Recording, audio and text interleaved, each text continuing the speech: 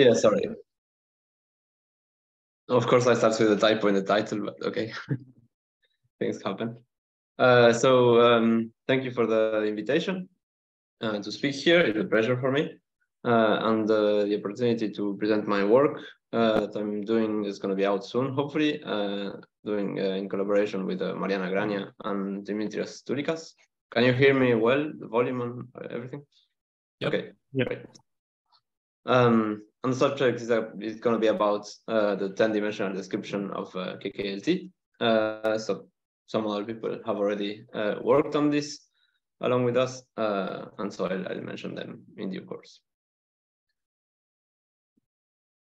Okay, so the idea for the talk is the following. I'm going to give some introduction, motivations, but clearly in this audience, I don't need to motivate too much why KKLT. It's an interesting thing to understand and why we need more tools to understand exactly how it works. Then I'm gonna introduce a couple of important facts about the formalism I'm gonna be using about generalized complex geometry compactifications. And then I'm gonna talk about how the Gaussian condensate affects this description or this formalism, and how to recover what we get in the KKLT four-dimensional effective theory from smearing the 7 branes. Okay, so let's start. So you all know, at least, or have heard several times, what the KKLT mechanism looks like. The idea for this is to get in type 2b a setting where we try to obtain the Sitter compactification in type 2 string theory, type 2b string theory, in 3 or 2 steps, depending on who you ask. The first one is about starting from a supersymmetric compactification to Minkowski in 4 dimensions, where the internal geometry looks like a conformal Calabi-Yau, and the complex structure moduli are fixed by using the 3-form fluxes. The second step comes from including Gaussian condensation on a stack of D7 branes, so this is a non-perturbative effect, or one can also use Euclidean D3 branes, wrapping an internal 4 cycle. And the idea is that in the 4D effective theory, it was shown in the original paper that this leads to a supersymmetric IDS4 solution, where all moduli are fixed, including the Kähler ones, by using these non-perturbative effects. And the cosmological constant is very small. And then there's a third step, where one tries to uplift this solution to the Sitter by using some source of positive energy, usually anti-D3 branes at the bottom of a warp throat. But I'm not going to talk much about this. The idea for the talk would be to focus on how to describe this ADS4 solution with all moduli fixed, the supersymmetric one, from the 10-dimensional point of view.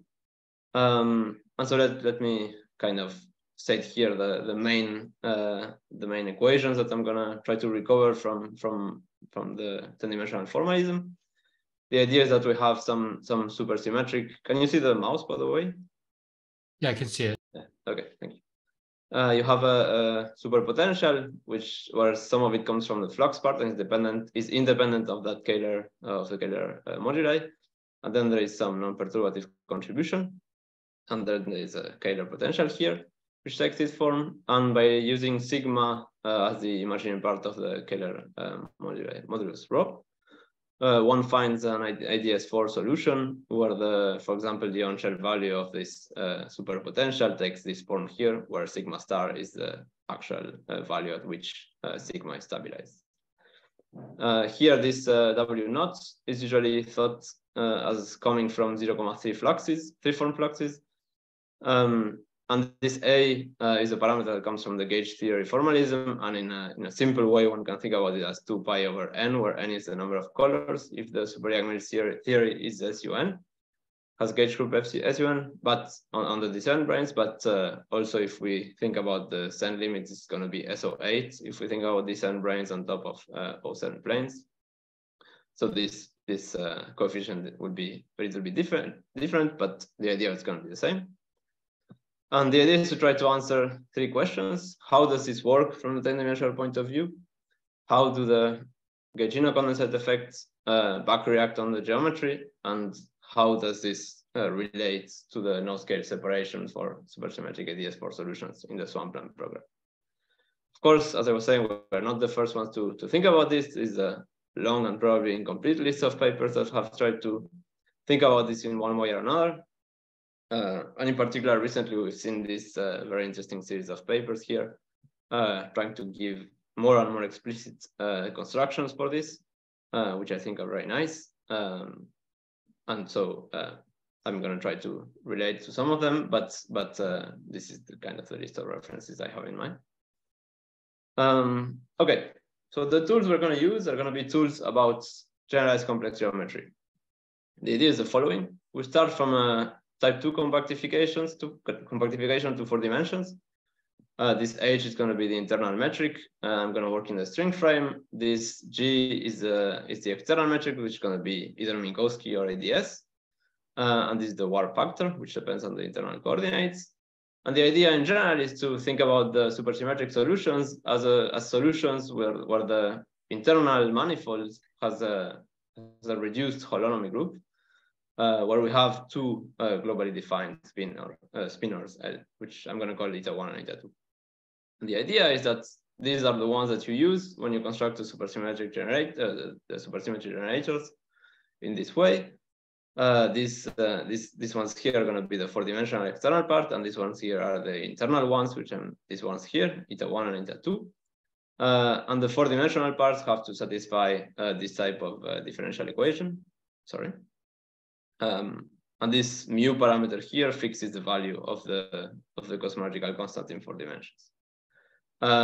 There's a sign difference in this formalism when you talk about type 2b or type 2a, but the idea is more or less the same. So what we're going to be doing is to encode all the internal geometry into these objects, which are called, depending on where you look at, pure spinors or polyforms.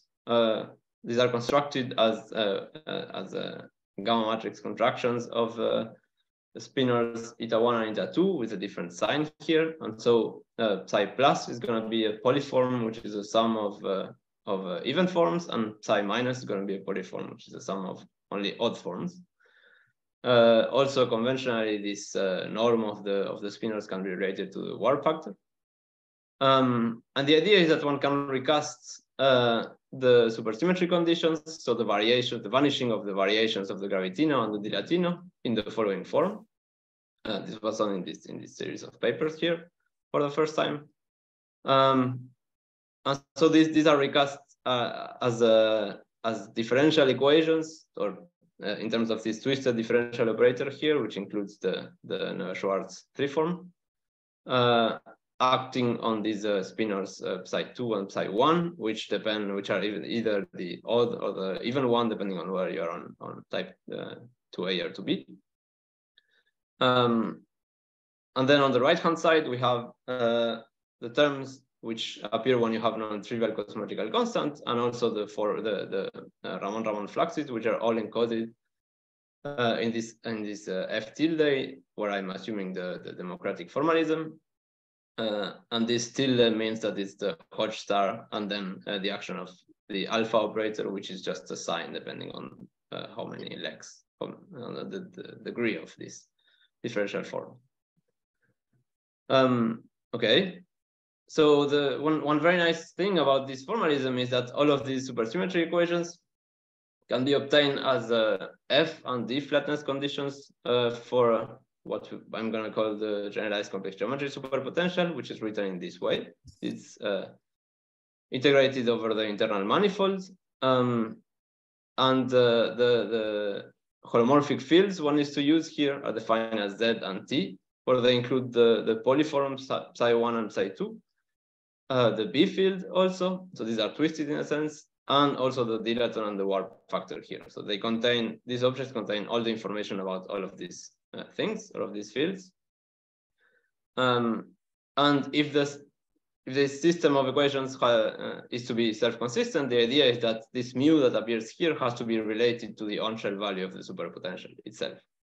So more precisely, the on-shell evaluation of the superpotential, which can be obtained by just plugging these equations back into this expression, gives you back mu, this parameter mu appearing here, times n, where n is this warped volume here.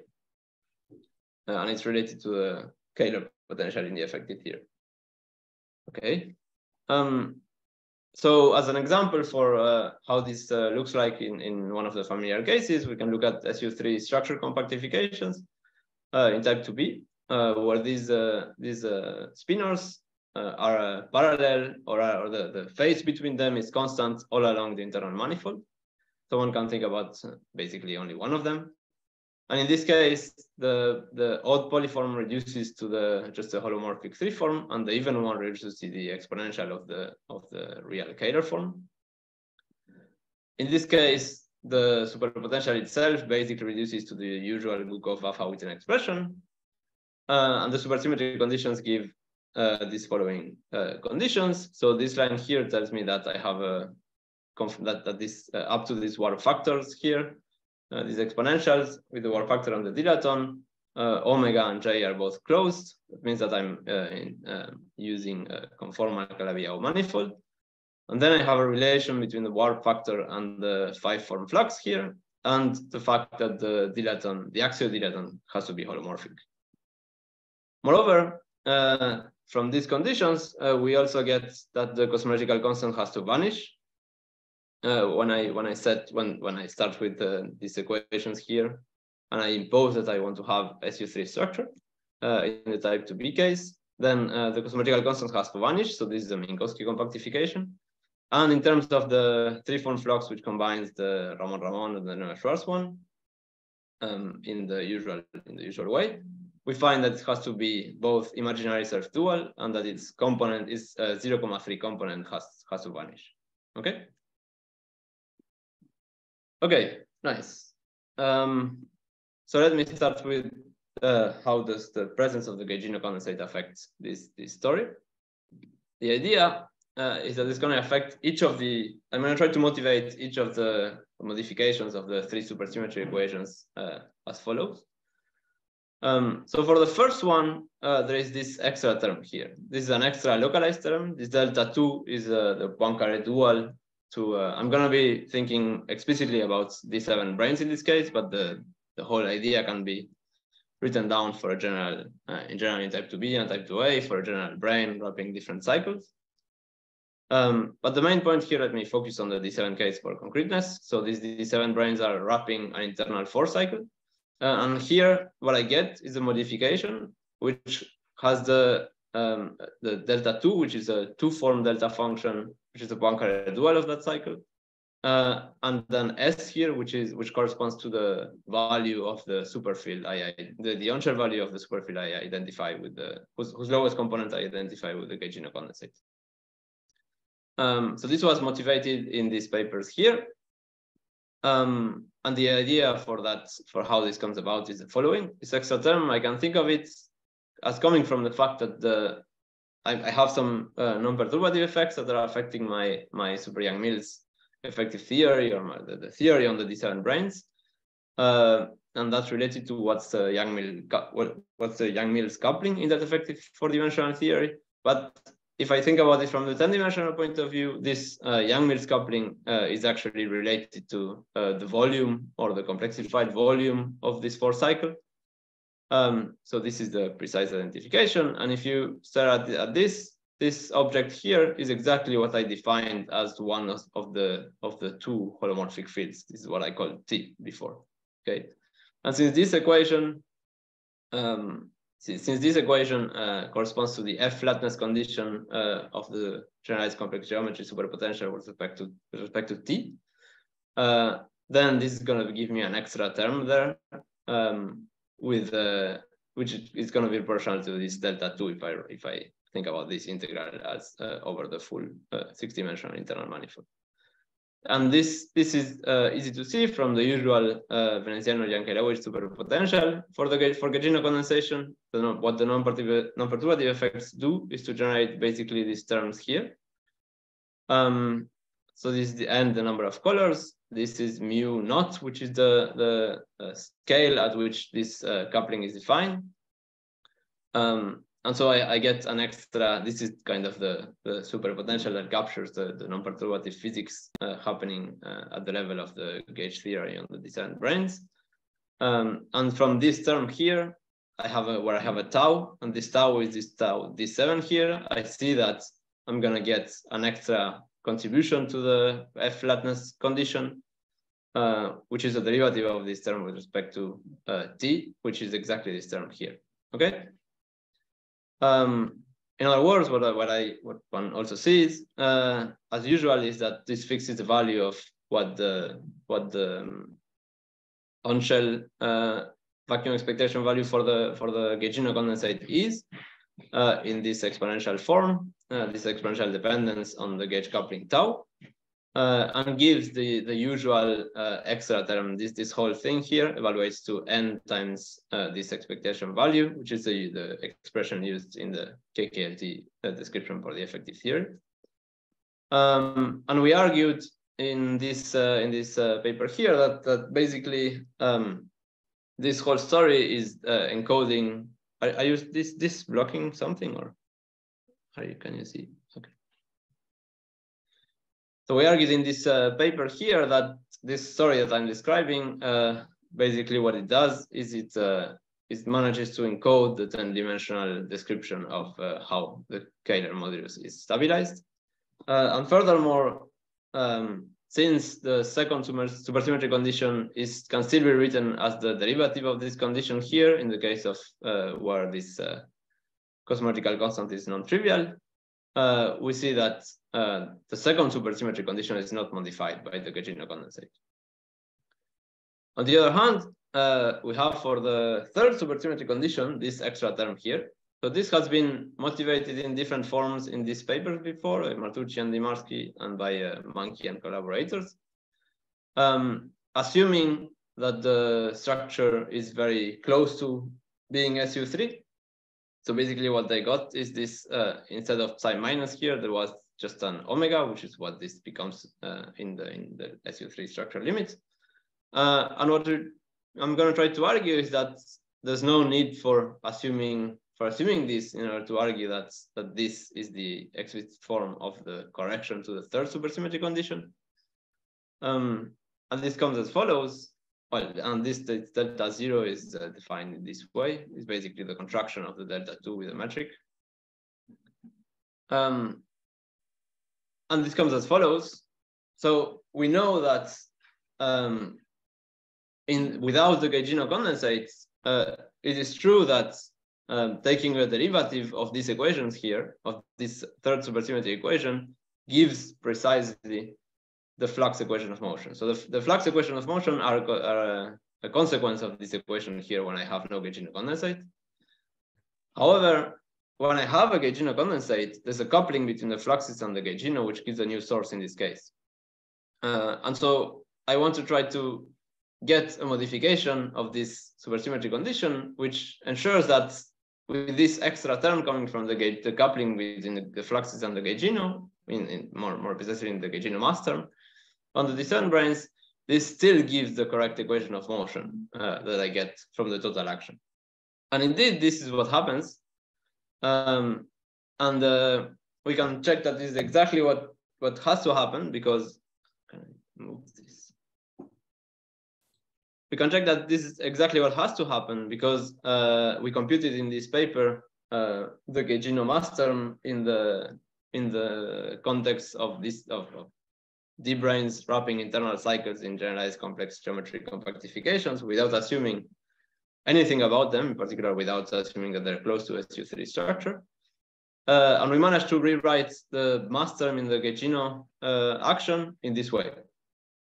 So this shows that the coupling that I have between, for example, the Ramon fluxes and the psi minus pure spinor in this mass term is exactly gives exactly an extra contribution to the equation of motion, which is what comes from exactly from this modification here in the third supersymmetry condition. Okay, so this is how we think. I mean, it looks kind of a simple generalization of this. I think it kind of completes in some sense, or it's complementary to the previous points of view. And I'm going to try to argue why I think also it's important to think about it in this way in general. But let me maybe stop for. You usually do questions at the end, right? Alvaro told me, okay. Anyway, if you want to interrupt, just interrupt. Okay, so I'm gonna work with these modified supersymmetry conditions. So again, the second one is not modified, and I have the new term in the first supersymmetry condition and the new term in the second one. And again, as discussed a bit briefly in the appendix of Monkey's paper, this system of equations is consistent with the generalized complex geometry superpotential, in the sense that, I don't know if you remember, I showed at the beginning that if you evaluate in this set of equations, if you evaluate the superpotential, you get mu times n, and that's what you should get if the system is consistent. In this case, you can check that when you evaluate the generalized complex geometry, including these extra terms, okay, you get two localized in the sense of in the integrand, two new contributions here, and these two new contributions precisely cancel each other if you use the definition of delta 2 and the definition of delta 0 I gave at the beginning of this section. So we see that if these two exactly cancel each other, then these modifications of the system of equations leads to a kind of a consistent system, and every one of the relevant ingredients in the story is contained in this generalized complex geometry formalism. And this is kind of similar to the discussion of geometric transitions in some limit of this formalism done in this paper here. Okay, but let me try to show you why I think this set of equations is kind of powerful in a sense. I'm going to try to work in a different way from what has been done before. I'm going to motivate it by what was done recently in the studies of DGKT compactifications, the so-called DGKT compactifications in type 2A. I'm gonna, instead of trying to go at once for the full, I should rush here a bit. Instead to go directly to the full localized solution, I'm gonna try to work first with the smeared approximation. Okay, and the smeared approximation is as follows. I'm gonna replace this delta 2 in the equations by the multiple of J and the appropriate warp factors and dilatons.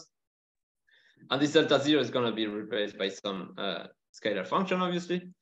And these constants are chosen precisely so that I keep these definitions true. Okay, so that the volume of this Porsche cycle, this sigma 4, which is a sigma at the beginning of the talk, is still. I want this to still be true. So when I replace this by this expression here with some constant gamma, I define my gamma such that the same thing holds. So this is the expression I get. Okay.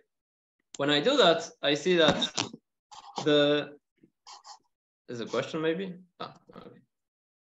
When I do that, I see that the problematic two-form component of the first supersymmetry equation, and I say problematic because this is the clearest one in which one sees that the localized solution cannot have an SU3 structure internal manifold. You see that in this mirrored approximation, the two terms on the right-hand side, the new one with the Gaugino condensate and the old one with the cosmological constant, combine precisely in this way. So if this condition here is satisfied, then I don't need to have a one form in the odd pure spinor.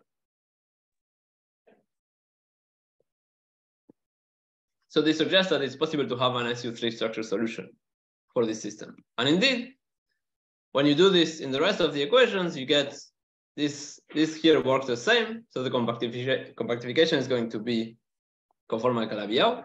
But in the sixth form equation of this same supersymmetry condition, you get an extra contribution which tells you that you have some 0.3 components Neveu-Schwarz three-form flux, which is also proportional to the cosmological constant. And moreover, when you look at the third supersymmetry condition, here it turns out that when you replace this and use this condition here that is necessary for this whole thing to exist, this relation between the cosmological constant and the Gaugino condensate and this gamma that I defined here, then the two terms in this on the right-hand side of this equation cancel exactly.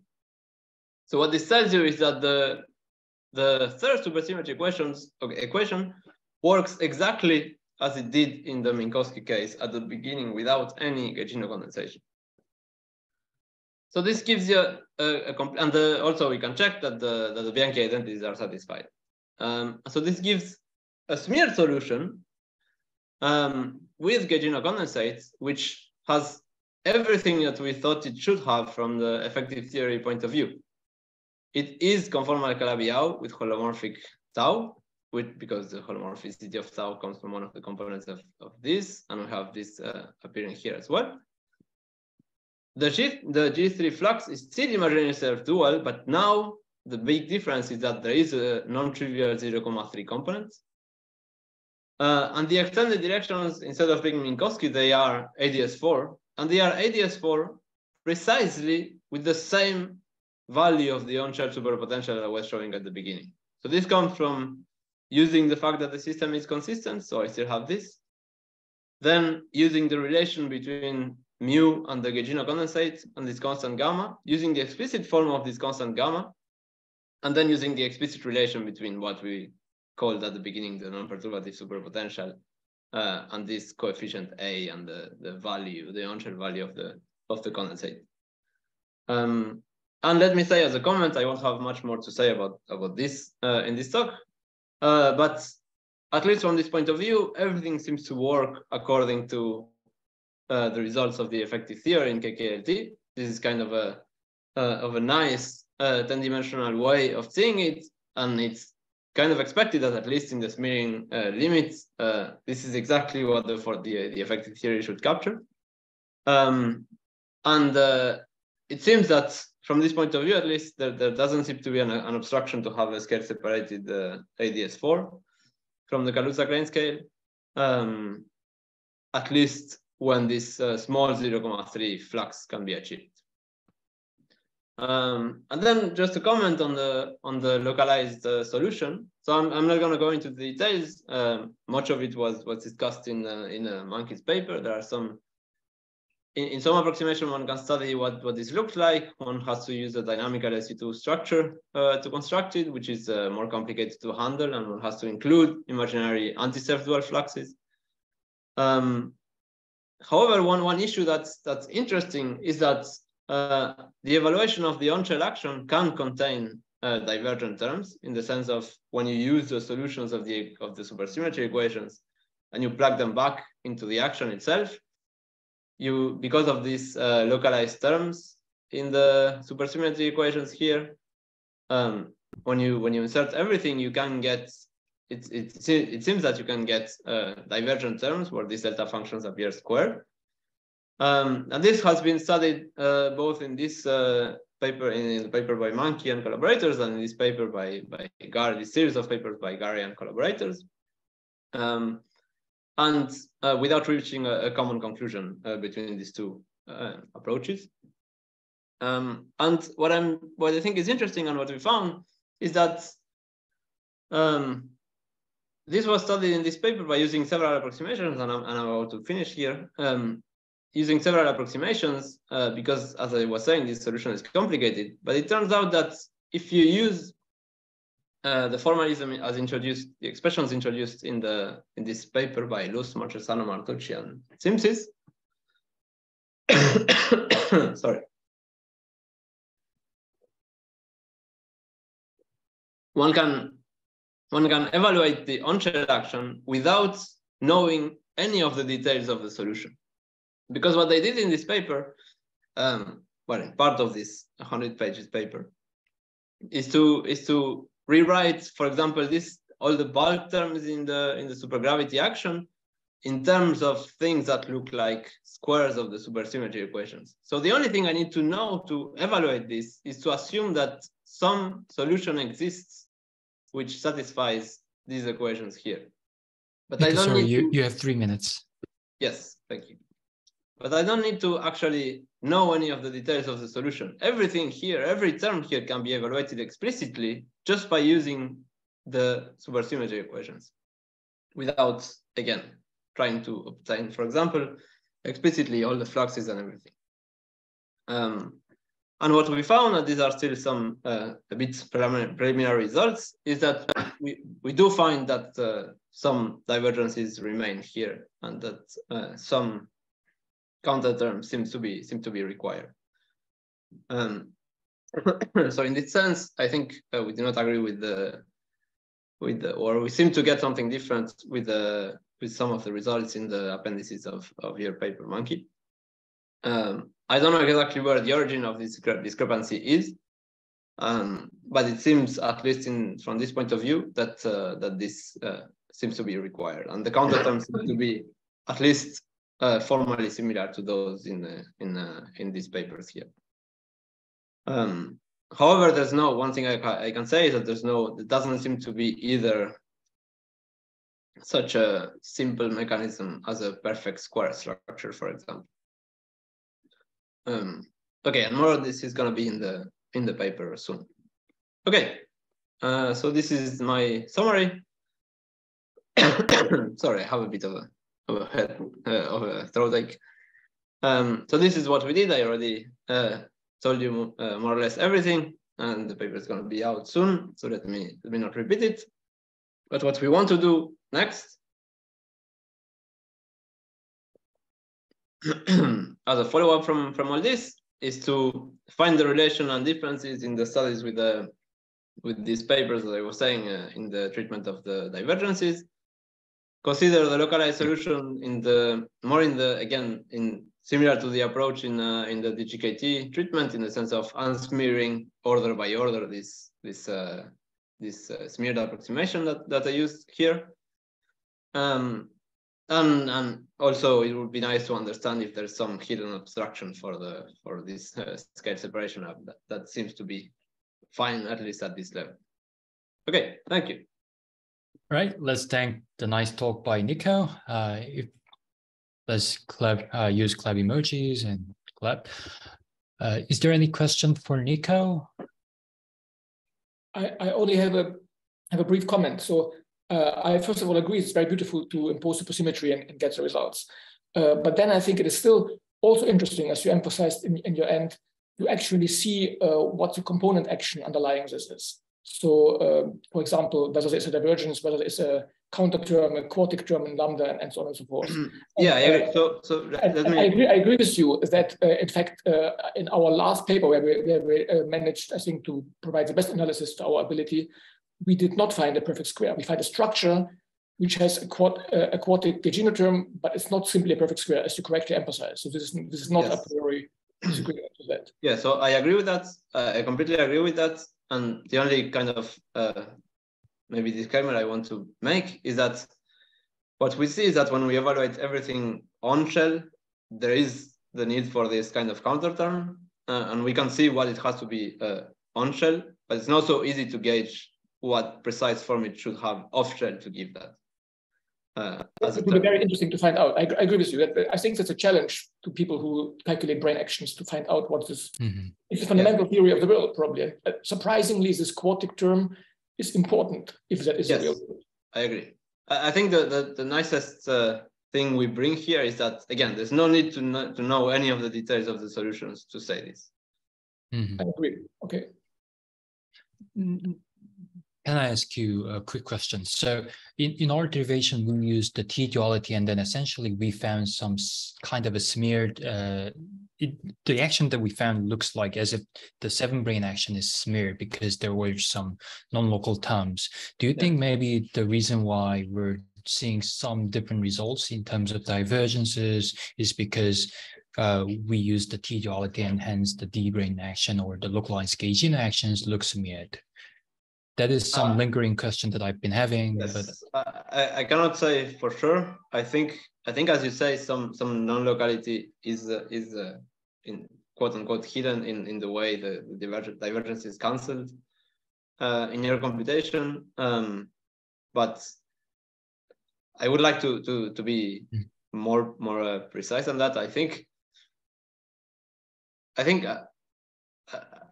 the nature of the precise divergences, I don't know exactly what it should look like and where it comes from. It's kind of hard to gauge. I think one maybe one thing that this whole analysis suggests is that smearing approximation gets you closer and closer to what you see in the effective theory. So maybe it's not that surprising that you're using part of that and it seems to work better.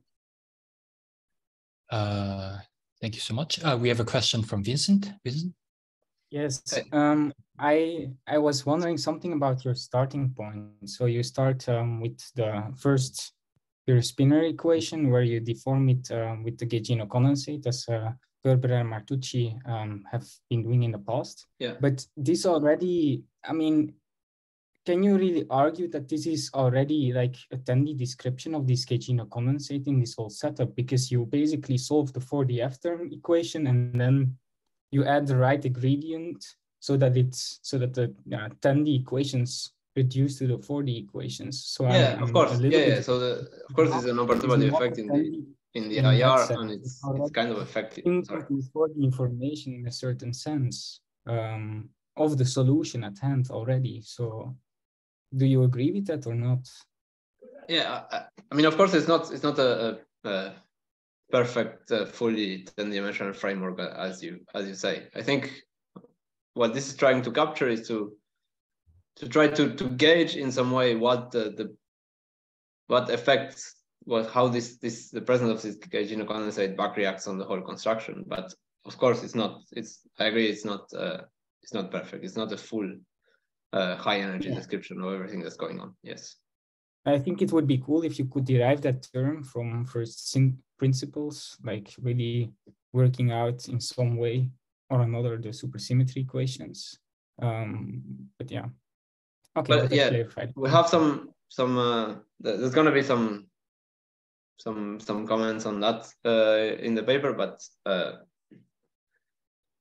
I think in any case, it always comes, at least so far from what I've seen, it always comes back to kind of thinking as this localized source as a source in the equations that define the geometry. How to get this non-perturbative effect fully from 10 dimensions? I'm not sure we are there yet. Okay, thank you. All right, let's thank Nico again. And let's move on to our next speaker. Yeah. So let me share